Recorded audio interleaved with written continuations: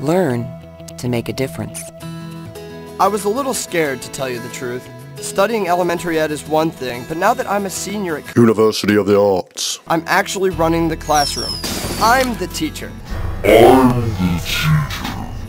What got me through the nervousness was the confidence that I was well prepared. You know the subject, and you know what it takes to manage the class, and everything just clicks.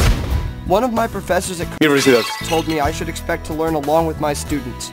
Now that I've been there, I know it's true. And when I see the kids' faces light up when they really get it,